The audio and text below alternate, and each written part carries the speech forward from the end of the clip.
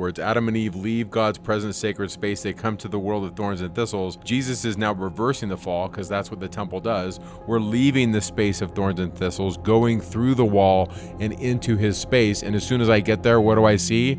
The tree. The tree. What does Nephi see in 1 Nephi 8? The preeminent bit. Now listen to this. This might be crazy. So sorry if you guys think this is crazy. If they think it's crazy, they turned it off an hour ago. Yeah, it's true. Boy, and there are 4, so that's also provocative. And I'm having a stroke here. It looks really simple, so that's because it's wrong. I feel like I'm close to Kolob. But by the way, verse 11. Time does not exist. Welcome, one and all to the Stick of Joseph YouTube channel. Today we are diving into part 2 of our interview with David Butler, talking about the Sermon on the Mount and whether or not it is an ancient temple ritual that would be familiar to endowed members of the Church of Jesus Christ of Latter-day Saints. If you haven't watched the first part of this episode, pause right now, go ahead and watch that one because it'll make this one make a whole lot more sense. And guess what, guys? We had a 7-hour conversation with this guy, so we have more to come later on, where we actually talk about the Tree of Life vision and how that applies to the ancient temple ritual as well. So stay tuned. But as many of you know, we are doing a giveaway right now on our channel for our Patreon supporters. So on February 1st, we're going to be announcing 2 winners of the giveaway. The first one is going to win this. It is an artifact from the time of Lehi that was actually used to destroy Jerusalem as Lehi prophesied. And the second winner is going to win an annotated edition of the Book of Mormon. It has really cool study helps in there that will enhance your Come Follow Me study Wait, this year. I have some news. What? We are choosing a third winner that is going to win one of these Christ pendants from the Risen Shop. Something super simple and beautiful that you can wear that will help remind you of who it is all about. And to enter this giveaway, it's super simple. You go to the link down below and subscribe to the Stick of Joseph Patreon. $1 a month will get you 1 entry to the giveaway. $3 a month will get you 3 entries into the giveaway, and will also give you access to our Discord community where we discuss everything Book of Mormon, whether it's different theories on the geography or just the delicious doctrine that you find inside of it. And we had one of our Discord members pop in our interview the other day. Ooh, that's going to be Very coming cool. up soon. But anyway, subscribing to the Lehi tier of $5 a month will get you 5 entries to the giveaway, access to our Discord community, all of our content ad-free, and in podcast form, so you don't have to have your YouTube open to listen to these awesome interviews. So enough of our blabbing. Let's get into today's video. So Matthew 6. We start out with 5 verses about doing alms, but we have a major problem here. Mm-hmm. The word that is translated alms actually is 2 different words underneath it. 2 different words are translated as alms. Okay. The first is dikaiosune, which appears once and first. Mm-hmm. Dikaiosune means justice. Am I right? Mm-hmm, yeah. Okay, justice. Okay, so the first time that the King James says alms, take heed that not to do your justice before men. The rest of the times, the word is eleemosune, which means mercy. It does have the sense of alms, like we talk about. This is not a real common word, but eleemosynary institutions are institutions that are designed to be charitable. It's not a real common word. No. But if we were like 19th century wasps in, the Hudson Valley or something, we would say that kind of thing. Okay. Right. So, but it's justice and mercy. Okay, and this is really interesting. So first of all, notice we're getting this instruction right at the hinge. We're going from one room into the next, because we're going to see when we go from room 2 into 3, we again get a teaching on justice. Yeah. Okay, so justice at these 2 moments, at the hinges. Secondly, the order of it is it goes justice, and then it goes mercy, mercy, mercy. And I want to, here's my hypothesis, okay? I think each of the 3 rooms is associated with, there are a series of 3-part sequences. So each room is associated with a priest, okay? Mm-hmm. And it's Moses, Elijah, the Lord. Yeah. Each room is associated with a kind of a legal idea. And the first room is the room of justice. You've just come through the room of justice. You saw Moses. He reminded you that you got to keep the law. You started agreeing to covenants. What's justice? Well, justice is I get what I deserve. Mm-hmm. So if I break the law, I get punishment. Okay. So even the agreeing with your adversary, it's like you're the one who has to rectify with your adversary because that's justice. That's Right. the room of justice, right? Yeah. And so it's all feeling very heavy. You get here to this hinge moment, and there's a teaching about, yes, justice, but mercy, mercy, mercy. Because the second room is the room of mercy. It's the mercy where we're going to meet the Son is going to show up for the first time, where we're going to have the feast with God. Yeah. Okay. So I think the sequence goes justice, mercy, and we'll see a different kind of idea and play in the third room. By the way, the spiritual gift sequence also, we'll do this a little bit out of order. Yeah. I think the spiritual gift of the first room is faith. Now, faith is defined multiple times. The book of First Nephi is the book of faith. Yeah. Because without using that word, I think 4 times Nephi defines faith. Okay. And the first time I think is First Nephi 3:7 maybe. I obeyed because I knew the Lord would not give a commandment unless He made a way that we For could us to do do it. Right? I'm paraphrasing, but that's what it says. That Nephi says that 4 different times in First Nephi, and there's a series of stories that illustrate that over and over again. That's who Nephi is. He's the guy who's like, yes, God commands, I will do it. I don't know how I'm going to go into Jerusalem and get this, but I'm going to go anyway. I don't know how I'm going to build a boat. I'm going to go anyway. I don't know how to this wooden bow. I'm going to get food from. I'm going to go anyway, right? Yeah. So Trust. It's God doesn't give a commandment unless He makes a way that you should do it. Now, without going and reading all the scriptures, because we need to conserve time. Yeah. Ether 12 is a discourse on faith, hope, and charity, but mostly it's on faith. Yeah. It says like 30-something times. Yeah. Yeah. And by faith, you can do this and that and the other thing, and you move mountains and do all this stuff, right? Faith is the power that lets you do what you need to do. Now, maybe there will come a day when God says, Dave, move Squaw Peak. Or to save my family, I have to move Squaw Peak. Okay? But most of the time, that's not what I need to do. Most of the time, what I need to do is keep my covenants. Yeah. And room 1, Moses, justice. The spiritual gift is promised is, hey, if you accept a covenant, God makes it possible. It doesn't matter how difficult it seems to you to turn the other cheek, to love your enemy, right, to respect the teachings of the law of chastity. You can do it, right? So, all right, so we're getting in the second room. So which is going to be the room of mercy. It's going to be the room of hope, okay? Now, verses 5 through 8, we get, actually 5 through 13, we get instructions on prayer. But let's notice something. So if we look at verses 5, let's see, am I in the right chapter? No, I'm still in Matthew 5. So if we get into verse 5, I got to get my English back up here.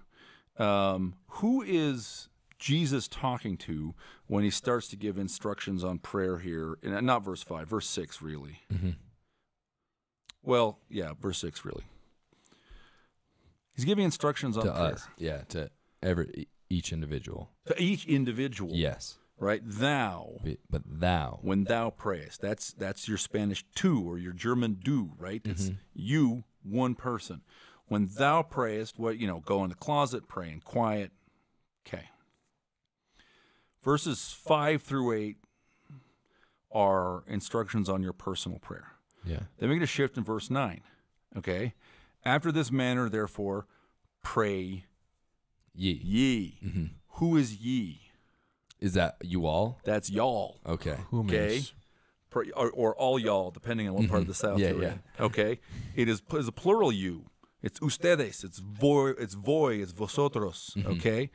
So, hey, instructions on your personal prayer and then instructions on your group prayer. So we're being brought together for like a group prayer here. Yeah.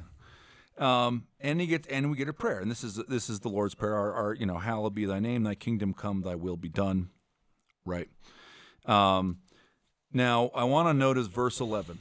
You got to do 11, bro. Verse 11 is just really good. Okay. So verse 11, part of this prayer that we're praying as a group. Okay. Again, remember this is an ordinance, so we should imagine that there's a group of worshipers together saying a prayer together. And it's interesting because he's like, after this manner, pray thee. Now, the Catholics, they think it's like, and a lot of people, it's like, oh, forever we're gonna just say this prayer over and over again. But it's another way of saying that is like, hey, say what I'm saying. Yeah.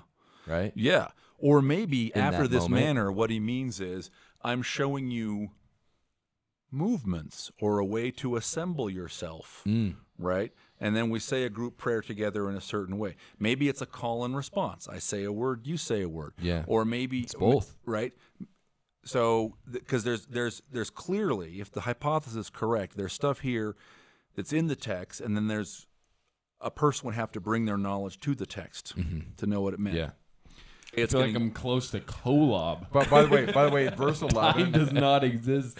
Verse on this 11, white I had table. never seen this, and then when we were talking, because I think I was in my first or second year of Greek, Yeah.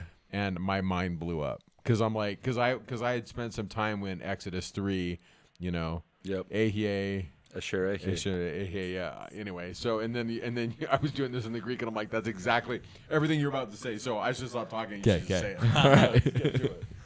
So, Matthew 6:11 is awesome. Okay. Yeah, understatement. Yeah. It Yeah. seems pretty simple though. Yeah, Real it simple looks verse. really Yeah. simple. Or daily. So that's because it's wrong. So give us this day our daily bread. Now the problem is the King James translators are facing a word in here that it's difficult to translate, or it's not obvious to them. Okay. Okay, and that word is epiousios. And one of the difficult things is this is what is called a hapax legomenon, which means a word that only appears once. Hapax Okay. legomenon. And not and in particular, it only appears once in the New Testament. So ordinarily, if one you're trying time. one time, you're trying to figure out like what does a word mean. You go, well, here's what it says here. Let me go look at other places where it's used, and I can figure out the meaning. But this doesn't have that. But it's weird because I look at all those words and I'm like, these seems words are very very common. straightforward. Super right? simple, right? It seems very straightforward. Epiousios. Okay, epi. And this is for what's translated as bread Daily. or daily. daily. Okay. Bread is bread. Okay. But daily is this word epiousios. So you heard epi before. It's your epidermis or your epiglottis. Okay. Yeah. It's things that are upon or on top of are epi. And epi in Greek is upon. Real simple and Yeah. plain, but it translates in English. Right. Right. Ousios is the verb to be, and it's a participle. So ousios means existent or that is. Okay? So it's upon existent or upon the existent one. Now, the thing that the King James translators have decided, which is not completely nuts, Yeah. okay? They're trying to figure out what does this mean, and they go, well, this means the existent day. So give us the bread that is upon, that is for the existing day. So daily. So your day. Okay. A daily bread. That's how they have tried to understand this. Except that the name Yahweh, Jehovah, is the verb to be in Hebrew. Yeah. Okay, now exactly how it's the verb to be is debated. It's some kind of participle. It means the existent one or the one who causes to be. So this is in Exodus 3, Moses goes on top of the mountain and he sees the burning bush and a voice says, Ehyeh asher ehyeh, I am that I am. Okay, and scholars very commonly say, well, this is where God is introducing himself for the first time as Yahweh. Well, he doesn't actually say Yahweh. He says, I am that I am, right? But everyone recognizes, well, Yahweh is somehow the one that says, that means I am or to be, right? You also see this in the Gospel of John. I want to say 6 or 7 times you have what are called I am statements, where Jesus says, I am. But John 8, before Abraham was, I am. They're all offended, not because he's saying he's older than Abraham. That just makes you kooky. Because he's saying, I am Jehovah. Yeah. Okay? But my favorite is in the garden. I can't remember, John 20 or something. And they're coming to get him, and they say, are you Jesus? We have a warrant. And he says, I am. And they fall down. Okay? Legendary. Because the power of him That saying, statement. yeah, and also the connection, the other image in there is that on the Day of Atonement, the high priest came out of the temple and pronounced the name, and everyone bowed Yahweh. down, right? So this is Jesus' moment of revelation. On I the am Day the of high Atonement. priest. I am the Lord. Oh, everyone falls down, right? So the name Yahweh somehow is connected to the verb to be. Okay. Epiousios bread is not the bread for the day. It's the Yahweh bread. Give me the bread that Yahweh is upon. Okay? Now, Which is, by the way, tied right back into the Eucharist. which this is sacrament, the yeah. Eucharist, right? So again, I don't know. Again, we sitting here seeing this can go, man. There's all these interesting connections with and echoes of the endowment. But another way to read this is, man, there's all these interesting echoes of and connection with Mass, right? And the Christians were, derided for being a secretive cult, and there were all these rumors about their kinky sex practices because they worship behind closed doors, and they talked about love all the time, and they had those secret feasts, and what's up with that, right? Yeah, and that was like the Romans that were Yes. saying that. And they were called love feasts, They were which sounds called weird. love feasts, Yeah. which sounds scandalous. Well, this is a love feast, Yeah. okay? And it's the bread is the Yahweh bread. So, which we are going to see in just a minute, right? Like this is an interesting possibility until the Yahweh bread shows up before we're done with this chapter. And then it becomes, oh, of course. So, all right. So we pray, please give us the Yahweh bread. We have more teachings, okay? There's no magic to how I'm breaking these up. Thematically, what it seems like to me is verses 14 and 15 is more moral teaching about forgiveness. Yeah. Right? You want to forgive because you want to be forgiven.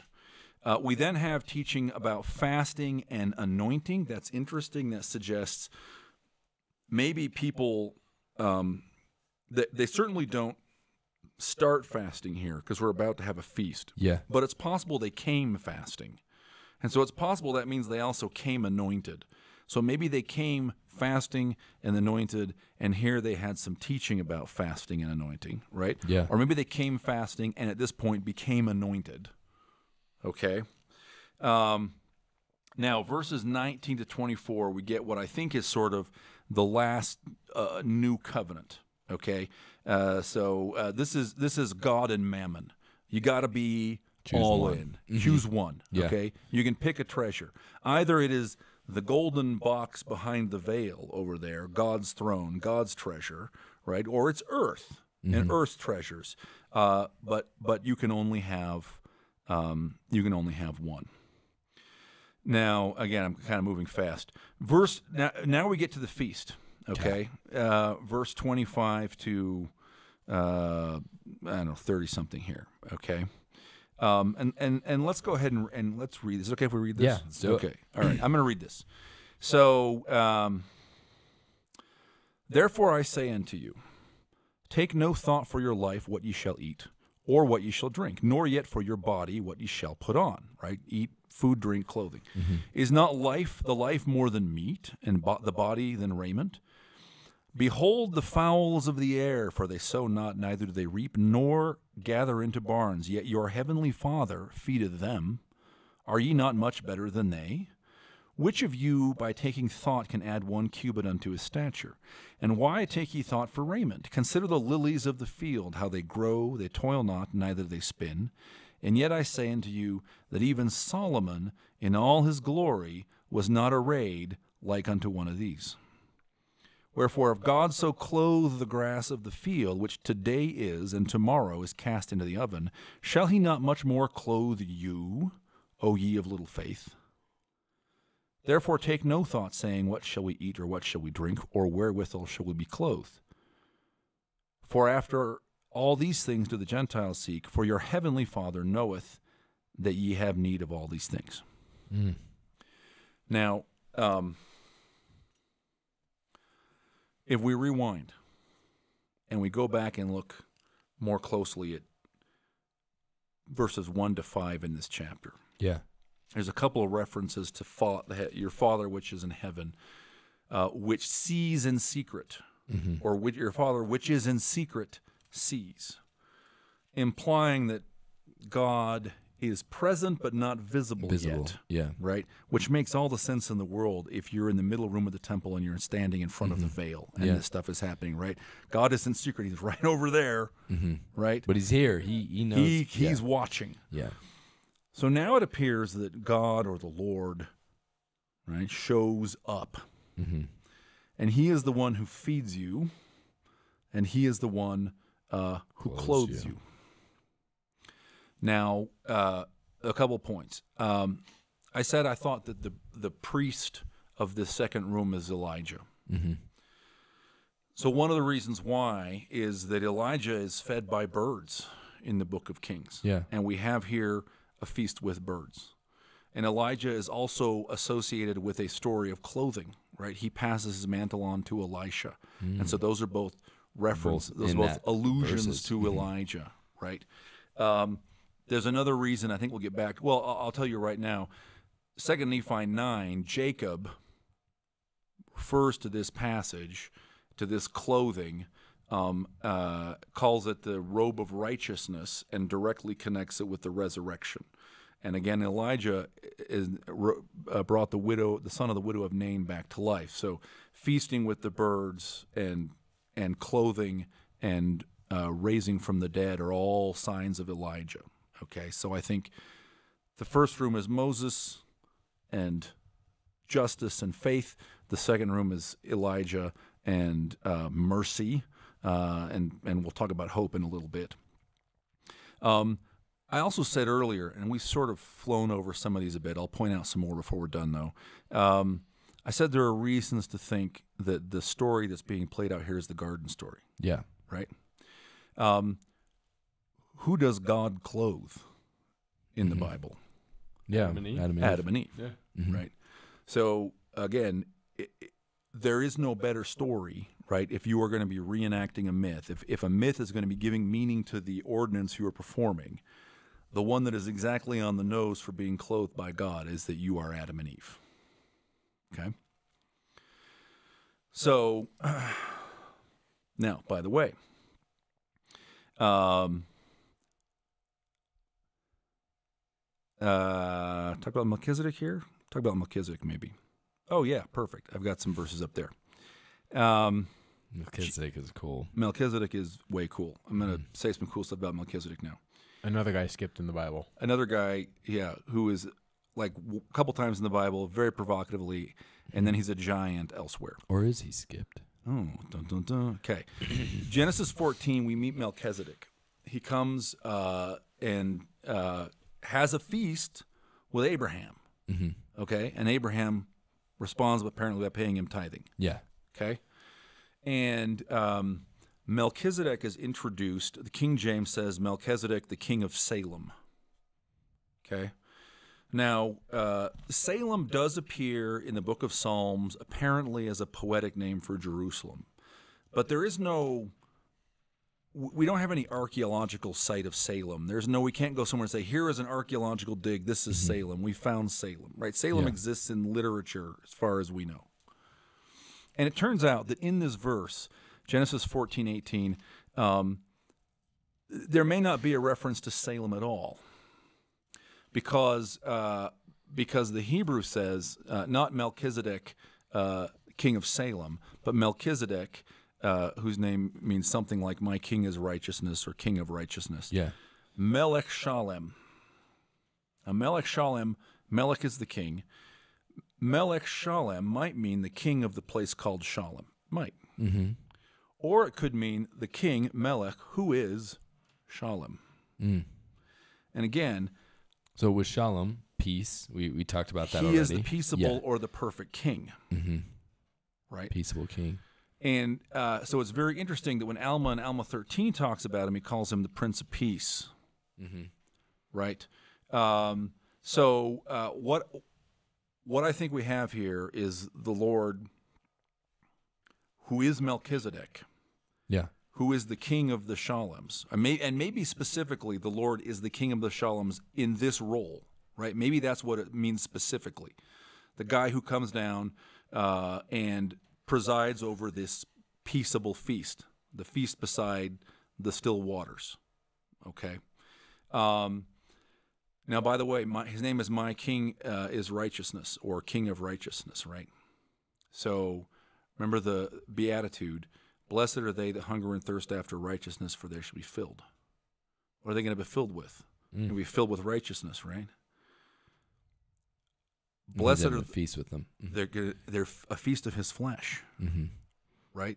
Because because the feast is the epiousios bread. So Melchizedek is Yahweh, and he's presented, and he is the Lord, and he brings the feast of his own flesh and blood. And those who have hungered and thirsted after righteousness are filled by having a feast of the epiousios bread, by eating the bread righteousness. Wow. So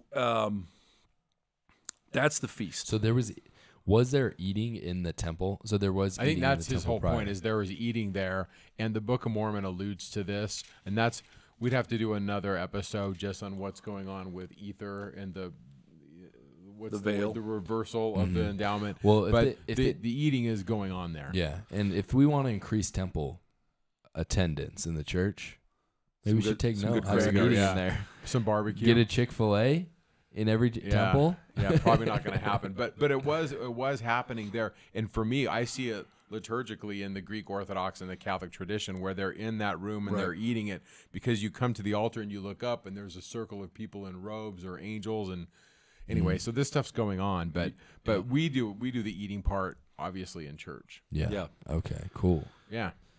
The another place you see that exact, there's a 3-part space sequence in Exodus 24, where the people of Israel stay at the bottom of the mountain.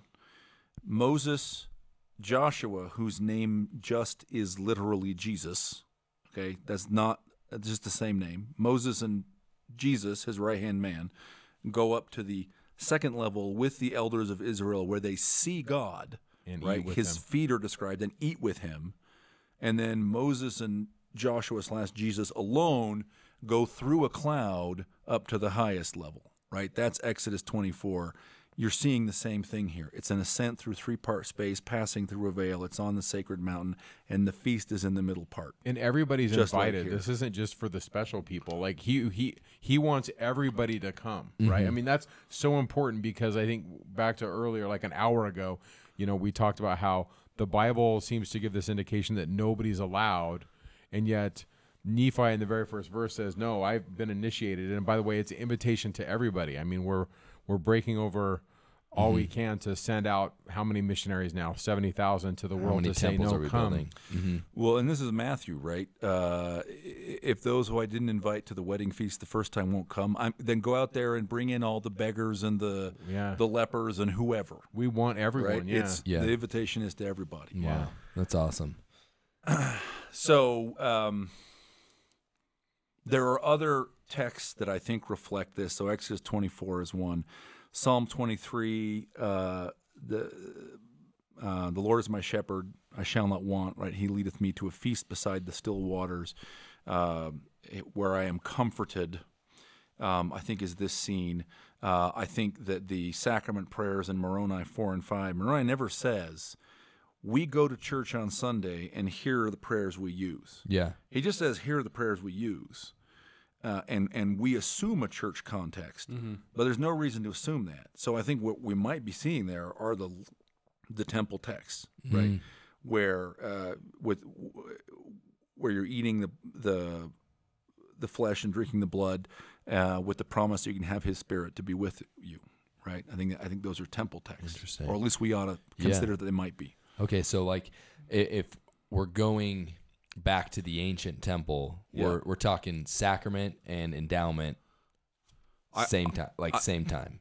There's a certain amount of like analogy in saying that, right? So let me just, if I parse it different, I'd say, look, here's this ordinance that we appear to experience in sort of two halves. Yeah. And one of them, or something like it, we would call an endowment. And one of them, or something like it, we would call the sacrament. And they seem to have been one thing. Right. And that's a very LDS perspective. For right? sure. Again, I think an Orthodox person in this conversation might be saying, what are you talking about? This is clearly Mass. Yeah, interesting. And I think one thing that we overlook as well, because there's a lot of things that kind of determine when we take on these covenants. So obviously the washing and anointing and clothing and the endowment, they happen at the same time when that goes through, right? But then we know that there's another level, there's another place to go in the temple, and that's a sealing room. But when you do all of them in order, you see that it really is kind of one long ordinance. And so you could even throw, baptism in there. Baptism, receiving the priesthood, because, when we do, work for the dead in the temple, we have to get, we get the baptism for the dead as well as the priesthood also for those who have died as well. So I think you can look at all of these ordinances as one long ordinance that we break up for whatever reason, but it's all one. Yeah. Yeah, the interesting thing to me, and we'll come back to this, is how it is all contrary to the initial impression that it's a scattered series of things Jesus might have said. Yeah. It's actually a pretty coherent narrative. Yeah. That incorporates not only all of the text but also the furniture. We will come back to that. Okay. Okay. Cool. We wind up here at the end of this chapter, verse 33, saying, "Seek the kingdom of God," and there it is all along. Right, the kingdom of God, the kingdom of heaven, have kept coming back to us from the Beatitudes all the way up to here. And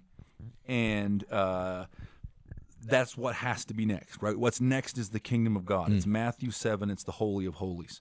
Now, and his righteousness, again, I read this as stage decorations. If the Lord came down as Melchizedek, and he was the Shalom king, and he offered the feast of his own flesh and blood, and now we're being told, follow righteousness, that says to me that Melchizedek has gone back. Okay.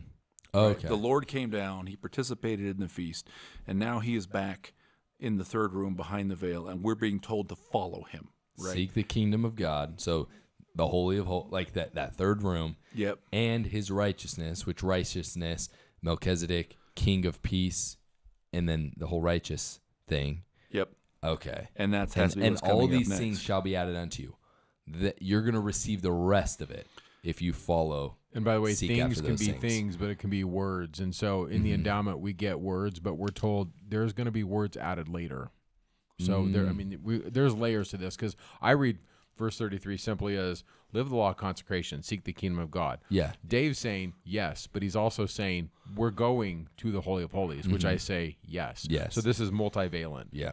It's like the Book of Mormon. There's levels, right? There's layers. The first layer is this brings you to Christ, and we use it as a proof text. Hey, the restoration happened. And I'm sure Nephi is like, awesome, that's level 1, but there's more levels. Yeah. Yeah.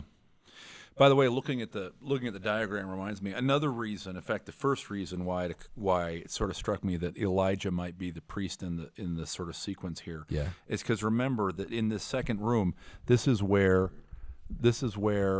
Zechariah meets the angel Gabriel to the right of the incense altar. Yeah. Okay, and where Gabriel in Luke 1 tells him about his son's coming mission, which is to carry out the role of Elijah, to be the priest who comes before the Lord, announcing the arrival of the Lord.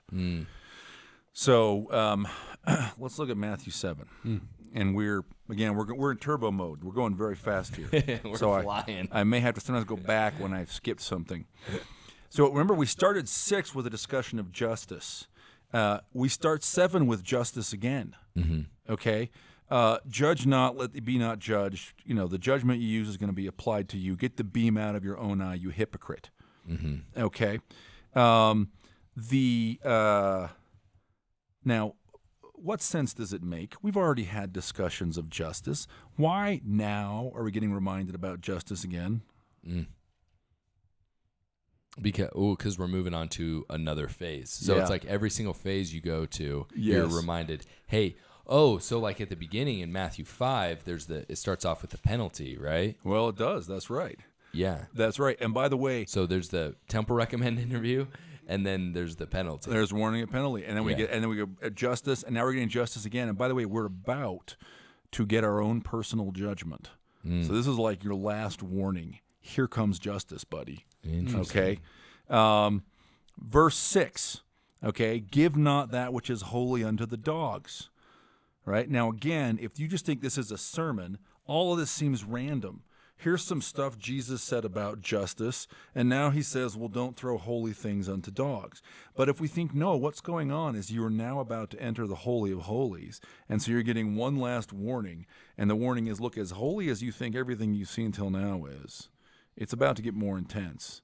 So you do not share this, right? Give not that which is holy unto dogs. By the way, lest they trample them under their feet. So there's the covenant penalty again, right, is being alluded to. This is serious stuff. And turn again and rend you. And so turn there's again a lot, and there's, rend you, there's stuff yeah. going on here. Yeah.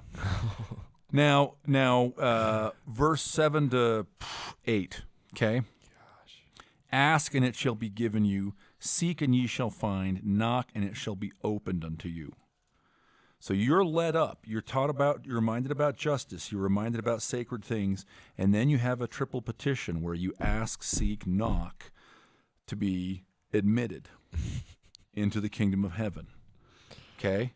Oh my gosh. It's here, And right? then it's you're just doing all the- here. You have this exchange of messianic symbols going on next. Right? Yeah.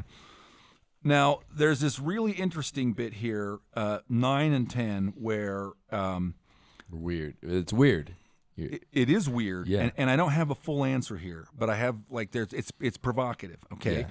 What man is there of you who, if his son asks for bread, will give him a stone? Well, that's weird because, in fact, on the other side of the veil, in Matthew 6, you had bread, and on the Matthew 7 side, there is a stone, right? So, like, that's odd, bread and a stone.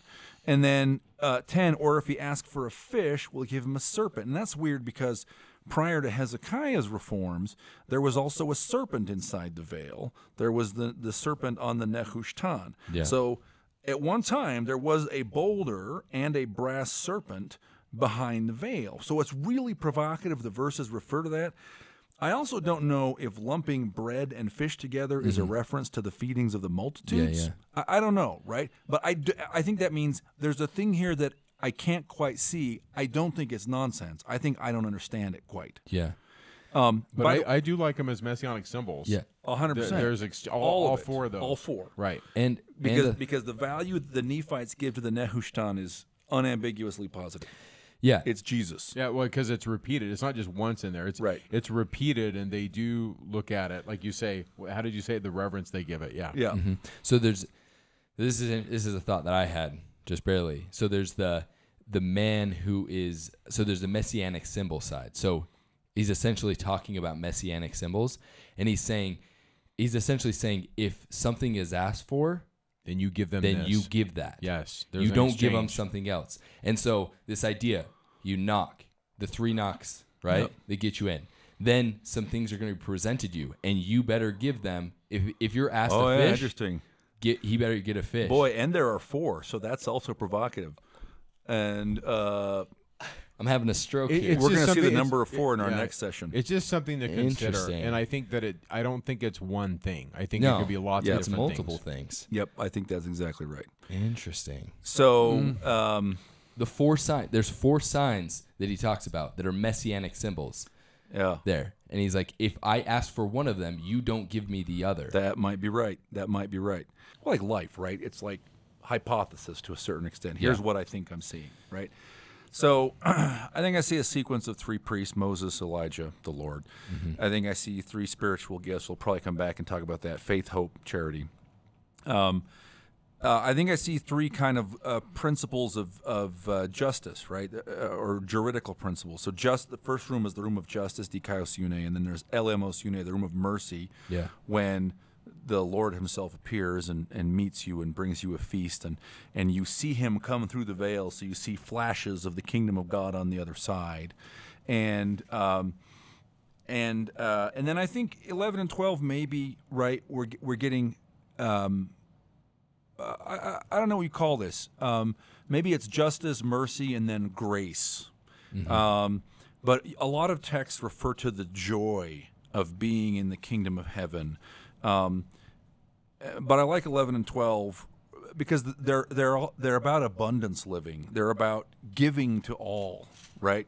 Like I've gotten beyond where I got to do what I'm told or I get punished. And I've gotten beyond even where I sin and I need mercy, and like I can just abundantly give, right? I'm living in a state of grace. Is the being in the rest of God. Yeah. Now verses Just gonna tip 13, this down. right? So remember we just asked, sought, and knocked. Verse 13: Enter ye in at the straight gate. After you ask, seek, and knock, after we have the 4 messianic signs, you pass through some kind of narrow entrance, right? And there's this interesting, it appears here but also elsewhere, there's some kind of alternative, right? Wide is the gate and broad is the way. Helaman, I think Helaman 3 has a passage like this too, where you can either enter into the gate or you fall into the abyss. So straight is the gate, narrow is the way which leadeth unto life. Now life is super interesting. Okay, the tree of life. Okay, the Hebrew prophets, for the Hebrew prophets, one of the most sacred and powerful modes of communication was the pun. Okay? Ultimate dad language. Yes. Adam means dirt. Okay? Eve means life.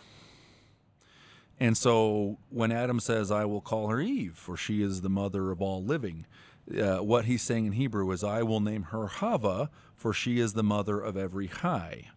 Well, actually, the pun was so important to the Hebrew prophets, okay, that when they translated the Old Testament into Greek down in Alexandria in 300 BC, the Septuagint, and they got to this passage, the pun was felt to be more important than the actual name. So they preserved the pun over the name. The same word. And so Adam in Greek says, I shall name her Zoe, for she is the mother of all the zoonton. Yeah, you said Adam. Sorry. Adam will name her. Sorry. Didn't I get it right? Go on. Yeah, You're doing Maybe great. not. Okay. Come on, No, you're Mike. doing great. But you are correct. Back to you No, doing I'm your doing It is homework. Adam names Eve, right? Yeah. Adam says, I will name her Zoe. Yeah. Eve's name in Genesis 4 Is Zoe. is Zoe. Yes. Because she's the mother of all the zoonton, the living ones. Right? The pun is important. Eve is connected with the tree, is connected with life. So this straight and narrow gate that we pass through goes to life. Now we're warned about, hey, there are false alternatives. Okay, there are false prophets with bad fruits. Now there's this fantastic, do men gather grapes of thorns or figs of thistles? Thistles and thorns are akanthai and triboloi in Greek. What is that? Well, this is the Greek word. Oh, that's the Greek words. Okay. But I thought you said they are the. Oh, you're like, Dave, this is not helpful. Yeah. The words are in Greek akanthai and triboloi, which when in Genesis 5, Adam and Eve are cast out of the garden and the ground gets thistles and thorns, it gets akanthai and triboloi, right? And so here we have it coming up as we're passing through a straight and narrow gate to life, and we're warned about akanthai and triboloi. It's as if those thistles and thorns, maybe, yes, they are the curse of the earth after the fall, but they're also like a wall, Like a barrier. around Eden. They're like a barrier. You're passing through the wall of akanthai and triboloi, the narrow gate, to get to life. Now, life should be a tree. Is it a tree? Well, look what we get in verse 17. Every good tree bringeth forth good fruit. We're back to the tree. We're back to the tree with good fruit. Okay? So I like that idea of the thorns and thistles as code words. Adam and Eve leave God's present sacred space. They come to the world of thorns and thistles. Jesus is now reversing the fall because that's what the temple does. We're leaving the space of thorns and thistles, going through the wall and into his space. And as soon as I get there, what do I see? The tree with good fruit. What does Nephi see in 1 Nephi 8? The preeminent bit. tree Now, with good now listen to fruits. this. This might be crazy. So sorry if you guys think this is crazy. If they think it's crazy, they turned it off an hour ago. Yeah, true. It's so true. Yeah, So- for you 5 listeners, Yeah, for we're you still 5 love. viewers left, all 5 of you. So Correct. literally, to pass into life, you pass through a narrow and straight gate. That's what it says. Anyone who watches a child be born. Oh, yeah. What happens? Oh, and they man. immediately Yes. come out into mortality that is filled with the thorns and thistles, the uncomfortableness of not being in the womb. And then what is the first thing they see? Their mother, Yeah. Yes. the tree. By the way, that's Israel, the birth of Israel. They come out of Mitzrayim, which literally, if you translate it and you nerd out with the language, I'm coming from straight spaces. That's why Egypt is the place of confinement or straight, tight, because they're in bondage. So I'm coming out of Mitzrayim, out of the straight space. And so one rabbi I read said, Egypt is the womb. Yeah. They're coming out of the womb through the waters and to be reborn. That is so amazing. Like Boy, I'm it's also thinking right now because the I shape watched of my Egypt, kids. too. Like your head, the child's head literally has Yeah. to smash to come out and to come into life. Like that narrow and straight gate, one baby can come out at a time. So this rebirth of enter into the gate, and then like this seeing the tree thing too. Like holy cow. You're like, we're right at the edge of a big archetypal conversation that we probably don't have time to have here too, right? Oh my gosh. Which is because, like Alma says, Alma 13, that this stuff goes back to the beginning and everyone had it. And you when you run up against points like this, right, you kind of want to say, well, to some extent, is what we're seeing just archetypally embedded into human beings. Like experience, that's how we see. into our consciousness? Carl Jung, basically. It's our Right. collective Yeah. unconscious. Right. And so Dave, maybe you're over egging this because it would kind of be everywhere you look. And my answer to that is I think it is everywhere you look. both. And the reason is because Alma says this goes back to the beginning, and I think it's in the night sky and the stars, and I think it is embedded in our universal human experience, and that's because the gospel is not supposed to, again, to get back to where we're at the beginning, the gospel is not like a hidden little thing that only a few people can have. It's dispersed in around signs us. and wonders and symbols all around earthly life, because everybody, right? The Mongolian shepherd girl with her falcon is a child of God as much as I am, right? And she may not read the Book of Mormon in her mortal life, but she she's going has to have a- a she lot has of a other falcon. kinds of experience. She has a falcon. She's, And you don't have a she's way falcon. cooler than I am. She probably knows the Who personally, right? So, Sorry, I had to say that. Go on. it's her and RFK Jr. apparently has a falcon. Has a falcon, too? Yeah, he's a falconer apparently. So so I think there is an extent to which, like, our you do DNA. see these things everywhere, and I think that is a sign of that this is an ancient path, again, that we're all on, right? It is esoteric, but at the same time it's not. Like, you have no choice to be in this path. Either you're on it and doing poorly, or you're on it and making progress, but you're on it. Yeah. Right? This is the path for every child of God. Like, we can understand genetics, but either way, whether or not we understand genetics affect us. You're right? full we of are genes we one are way or filled the with other. genes. And so I think that's kind of, but once you understand genetics, you're able to use your genetics, hopefully, so we are in the plan of salvation no matter what. But if you understand you're in the plan of salvation, then you're able to make the right decisions. Maybe you can make better choices for other people as well as for yourself, right? Yeah. Yeah. So we're not quite done yet. So verses 21 to 23, we were warned that judgment was coming, right? And here it is. Not everyone that says unto me, Lord, Lord, gets to go into the kingdom of heaven, right? This is where the kingdom of heaven.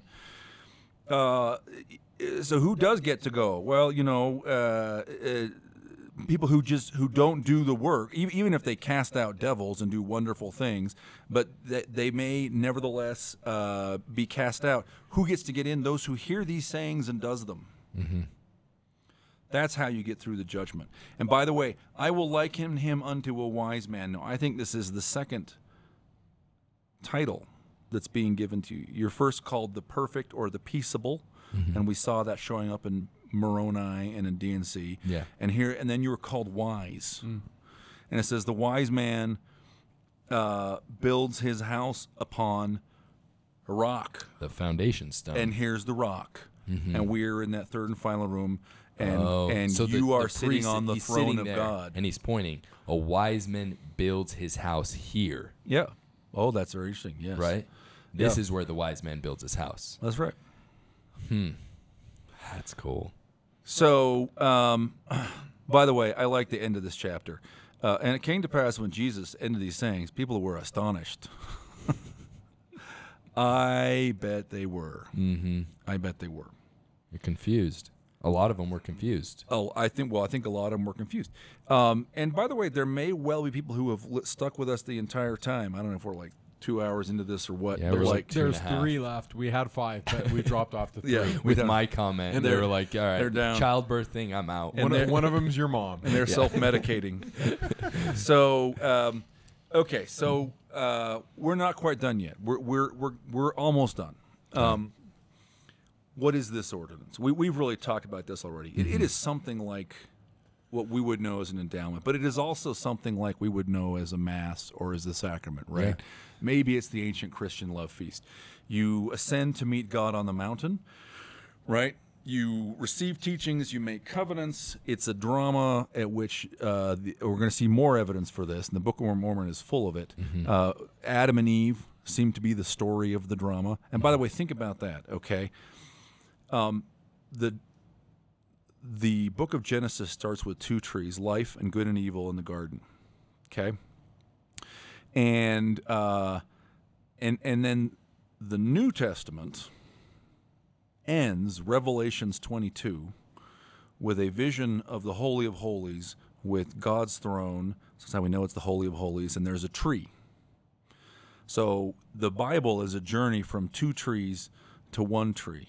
Well, the passage through the temple from the outside to the inside, you start with those 2 pillars, Boaz and Yakin, And they are trees. which are trees, and you end by the tree with good fruits. And so it's a linear, straight to the center journey, but the narrative seems to be you're Adam and Eve, you're cast out, you do what needs to be done to come back into the presence of the one tree, the tree of life. Now, let me touch on the Beatitudes here briefly, okay? The 7 blessings are your promise that you'll see God, that you'll inherit the earth, that you will be filled with righteousness, that you will be comforted, that you'll be called the children of God, that you'll obtain mercy, and that you'll receive the kingdom. Well, how does this ordinance appear to climax? Well, God comes down into the Haykal with you, so you see God, right? He clothes you like Adam, who was given dominion over the earth. So you become the heir, Adam's heir, you inherit the earth. You have a feast where you are filled with righteousness. You're filled with the flesh and blood of the Lord. You are filled with righteousness. You are comforted. My rod and my staff, they comfort you, right? The sacrament blessings, that they may have his spirit to be with them. The presence of the spirit of the comforter is the hallmark of the temple feast. You approach God as his child and ask him for a blessing, right? What man, if his son asked for a fish, would give him would give him a serpent, right? You prove that you're his son by receiving the gift by that knowing he the gives 4 you. messianic. Yeah. So you promised you'll obtain mercy. Well, you pass through your judgment. If you get all the way through, you must obtain mercy, and the upshot of that is that you receive the kingdom. Right? So the 7 Beatitudes, which again might be, to a conventional scholar, might seem like, well, here's some random stuff. Maybe he took this from the Gospel of Thomas or whatever. Also describe the climax of the ordinance, which strongly suggests that that we're not seeing things, right? Like it's tight, it's self-consistent, it corroborates the reading. Now. We'll talk about that thing later. Let's just talk very quickly about 2 Nephi 9. We're not going to read it. I'm just going to talk you through it because we've been going for like 3 hours or something. It's good. Okay, so I'm going to talk you through it quickly, and a person who's watching can go look on their own. Okay. 2 Nephi 9 is Jacob. Nephi gives us no context for this. He doesn't say why Jacob is having this the microphone speech, right? I mean, we know he's a priest. But we don't know, it's not like, oh, this is on the high holy day or it was my birthday and after the cake Jacob said the following. There's a lot of scholars who think this is a Feast of Tabernacles, which is, once again, a temple festival speech, but we don't know. Or a Day of Atonement. I've heard Yeah. the hypothesis Yeah. that it was a day of Atonement. Either way. if you go through and read this passage, okay, first of all, you get a whole bunch of Adam and Eve discussion. The background here is the fall, verses 6 and 7, conflict with the adversary, verses 8 and 9. Jacob talks about putting on the robe of righteousness in verse 7 and verse 14. So again, in this context where we've got Satan on the scene, there's the Eden story is at issue. We are being clothed. Verse 15, we appear before the judgment seat to go through our judgment and inherit the kingdom. So there's all these resonances, okay, with the Sermon on the Mount. And this discussion of what is wisdom. Wisdom is hearkening to the counsel of God. We'll talk in our next session about what counsel is. It's a super interesting word. Setting your heart on earthly treasure is breaking your covenant, right? That's Matthew chapter 6. Now you're going, Dave, this is all okay, whatever, but show me some meat. Okay, verses 30 to 38. Actually, I'm going to read this. 2 Nephi 9, verses 30 to 38, because this is where you're like, oh, man, boom. Point the microphone a little bit more towards you. 2 Nephi 9, 30 to 38, except my app is not wanting to cooperate. You can use mine. Can I? Yep. Okay. And you can make it big, so you don't even have to wear glasses if you don't want. That's amazing. Yeah. Okay. My book doesn't do that. Mike, how does your book work? It's this magic thing. Okay. There's an article back in the 90s. When I was in college, Farms was publishing a lot of good Book of Mormon stuff. Okay. Yeah. Like Book of Mormon is an ancient document kind of stuff. And there was an article that said, "Oh, here Jacob is giving his set of new 10 commandments for the Nephites." Okay, here are the alleged new 10 commandments. Okay, woe unto the rich, who are rich as to the things of this world. Because they are rich, they despise the poor, and they persecute the meek, and their hearts are upon their treasures. Wherefore their treasure is their God, and behold, their treasure will perish with them also. And woe unto the deaf that will not hear, for they shall perish. Woe unto the blind that will not see, for they shall perish also. Woe unto the uncircumcised of heart, for a knowledge of their iniquities shall smite them at the last day. Woe unto the liar, this is my favorite, for he shall be thrust down to hell. Woe unto the murderer who deliberately killeth, for he shall die. Woe unto them who commit whoredoms, for they shall be thrust down to hell. Also good. Yea, woe unto those that worship idols, for the devil of all devils delighteth in them. And in fine, woe unto all those who die in their sins, for they shall return to God and behold his face and remain in their sins. Now, there's a basic problem. There are two basic problems with thinking that this is a new 10 commandments. There's only 9 of them. There's only 9 of them is the first problem. There's not 10. Okay? And the author of the article was kind of like, well, but it's close. Yeah. It's close, but it's wrong. Yeah. Okay? There aren't 9 commandments, but there are 9 something else. The penalties in the... There are 9 beatitudes. Oh, the beatitudes. And how's the beatitude structured? Blessed are so and so, for they'll get such and such. Well, look at this.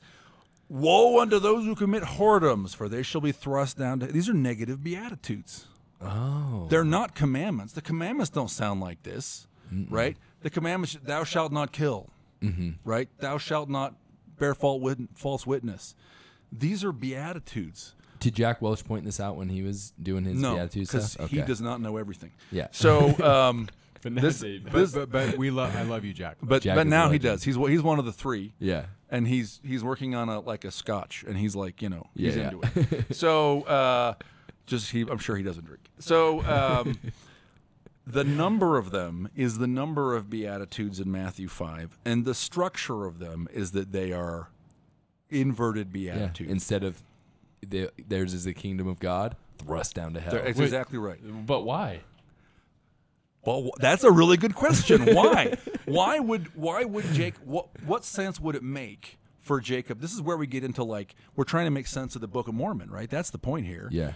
What sense does it make that Jacob seems to have? He's using beatitude language, it's the right number, and it's structured like beatitudes to lambast these people. How do we make the most sense out of that? Please teach us. Does it suggest Jacob is familiar with the Beatitudes? Probably. It does? Yeah. Does it suggest his audience is familiar with the Beatitudes? Yeah. Probably does, right? That they regard it as okay, like now I authoritative. And so when he's setting this up and he's talking about the Garden of Eden and watch out for Satan and you're going to get your judgment, and then he's like 9 anti-Beatitudes, right? Mm-hmm. It's because in the sermon he's ripping them a whole, right? In language that they recognize as authoritative, in language that is their own temple language, in language that they heard when they were making covenants of the sort that they're breaking now. Okay. And the text shows us this. I mean, if you read verse 41 and 42, we're doing this all over again. It's the same Sweet. stuff. So- Look in 41 and 42 and just start highlighting stuff. Mike, why like, don't you read this? Because I have not yeah, told you to read. Why don't you I'll read just- 41 and 42? Yeah, I mean, it's just right here. He says, "Oh, then, my beloved brethren, come into the Lord, the Holy One. Remember that his paths are righteous, Zedek. Behold, the way for man is narrow, and it lieth in a straight course before him, and the keeper of the gate is the Holy One of Israel, and he employeth no servant there." So the priest is Yahweh. There is none other way, save it be by the gate, for he cannot be deceived, for the Lord God is his name. And whoso knocketh, there we go again, to him will he open, and the wise, we're back to that, the wise, prudent people, and the learned and they that are rich and puffed up because of their learning and their wisdom and their riches, yea, they are they whom he despiseth, and save they shall cast these things away, and consider themselves fools before God, and come down in the depths of humility. He will not open unto them. So there's this idea of true wisdom versus false wisdom going on in verse 42, but we're knocking, we're opening. There's an individual there who is the Holy One, and what are we doing? He's the We're asking gatekeeper. to come into that space. Yeah. I mean, that's how I read it. Gosh. And so I guess what 100%. how I'm And look, by the understanding way, this. verse 45, we get what's behind the gate? The rock of your rock. salvation. Rock of your salvation. Which is in that room. That's awesome. Yeah, go ahead, Hayden. I was just going to say, so I guess this is just an evidence that the Beatitudes really is an ordinance. Like the Book of Mormon is that witness that's saying, because Jesus hasn't come yet. He's still 600 years, 550 years away. Right. But these 9 things that line up with the Beatitudes, that's showing that those Beatitudes didn't find their origin in Christ on that mountain, but they found They're their older. origin older than Yeah. that. Jesus is an inheritor and a passer on of a tradition that's before him. Right? He's not making up new things. Yeah. And part of that tradition is this ordinance, which he uses to teach people, Yeah. which seems to have been known to the Nephites. And here, and 2 Nephi 9 is a great example. There are a bunch of others, okay? If you read 2 Nephi 4, the so-called Psalm of Nephi, Lehi is dead, Nephi is consoling himself. What does he console? How does he console himself? It's all this same language. Let me stay in the plain road and get through the narrow gate, and let me come build upon your rock, Lord. He's saying a prayer of consolation to himself using all this same language. Why? Because Nephi is an initiated man. And he expects that you are too. Lehi in 2 Nephi 1 is exhorting his sons Laman and Lemuel, okay? And he says, rise up out of the dust and be men and put on your clothing, the armor of righteousness, I think he says, and come forth out of darkness into light. And this is the language of the ordinance. Yeah. And he's urging them to take up the part of Adam and be clothed. And again, that makes the most sense if not only Lehi, but also Nephi, who's writing it down, and also Laman and Lemuel understand that language. And Nephi thinks that we'll understand it too. And by the way, this is a whole other podcast, but Isaiah 26 is doing this, and it's clear to me in the Hebrew, and it's totally lost in the English. So I'm a big fan of Isaiah 26 in the Hebrew, which is the same stuff as we're rising up, coming out of darkness, and going to the light, which is what Lehi's saying. But it's written in such plain language that when I was 8 and I read it, I had one version, which is great, but I think Dave's saying, no, this is temple language, and he's right. Like, it's both. And so the Book of Mormon can hit you at the primary level, but if you keep reading and you keep doing this stuff, it just continues to have relevance. But Joseph made it all up. Right. Dude, but what's crazy as well is that it matches up with 7 repeated punishments. Yeah. Oh yeah, because there's only it's 9. It repeats perish. It's and 9 thrust down Beatitudes. to hell. So there's only. Oh, interesting. So there's 7. So it's an Did you not exact. know I match. didn't even notice that before. You are a beast. You got to Well done. rewrite your books. Well done. There's only 7 repeated punishments. Okay, so what That's are the cool. odds, right? Again, Joseph, the witnesses say he put his face in a hat and dictated this. Like, this is not how people make things up. It just isn't. Bro. Dude, Joseph Smith. There. Hey, for the 4 Yeah. of you that are still here, One person One came retuned in. Hi, Mom. Someone walked in the back of the room. What is that? this is delicious, okay? I don't even know what to say. Just share this with someone that you think will appreciate it. We love you for sticking through and listening. This is not the only time. I don't know if we're going to be able to convince them to stay and record another episode right now. Maybe we can. But there's going to be more. David, thank you. Remind me, where can people buy your books? So the 2 books I have on this subject are called Plain and Precious Things. I forget the subtitles, actually. And the goodness and the mysteries. The goodness, and it's probably worth reading them in order. You Don't read this one first. It's awesome, but you got to read Plain and Precious Things first. And it's under my general authority name, D. John Butler, you Just in sound so case. official. or like a mustard joke, right? One of the 2. Oh, I get it. I'm a little slow Dijon? today. Dijon. Right. Dijon. Is that Dijon or Grey Poupon? Yeah, exactly. So What Cool. did you call it? A mustard joke? a mustard joke. Oh, yeah, that's so good. Yeah, they're just on Amazon. All right. Yeah. Okay. We'll get them. And until next time, stay curious and hungry.